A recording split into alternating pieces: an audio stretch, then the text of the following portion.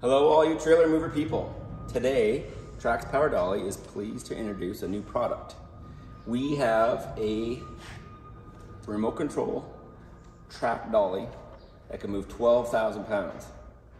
So to prove this to you, we have a flat deck trailer that we have taken to the scales, and you can see 3,140 pounds. But we need to add some more weight to that trailer to get to 12,000 pounds. And it just so happens in our back room, we've got a whole bunch of uniform boxes, pallets. So I am gonna weigh this. We have a scale on a pallet cart. You can see here, it's at 0 right now. I'm gonna lift this up off the ground.